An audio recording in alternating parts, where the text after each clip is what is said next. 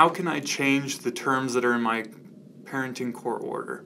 Hi, my name is Jason Sorensen. I'm an attorney here at Worth Law Office, and today we're going to be talking about the requirements that need to happen for you to be able to change your existing court order.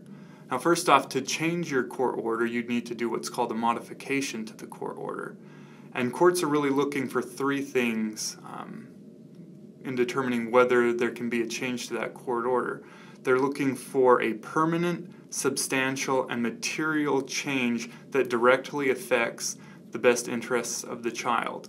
So there needs to be some kind of meaningful change that's happened in the child's life that makes the needs of the child different than what they were before. So let's say that you just got your court order and you don't like what the court order says and you want to do a modification.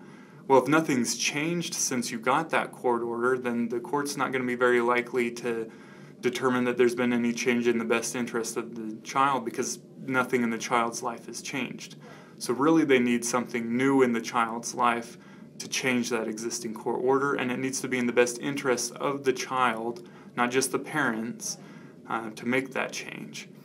So one example could be even just parents being denied their visitation rights. If there's been a repetitive pattern of the custodial parent denying the non-custodial parents visitation rights, courts have viewed that as a substantial change that can justify doing a modification. Sometimes parent moving will justify a modification to the visitation schedule as well, because parents are going to live a new distance away from the child and may require to do less visits but for longer periods of time.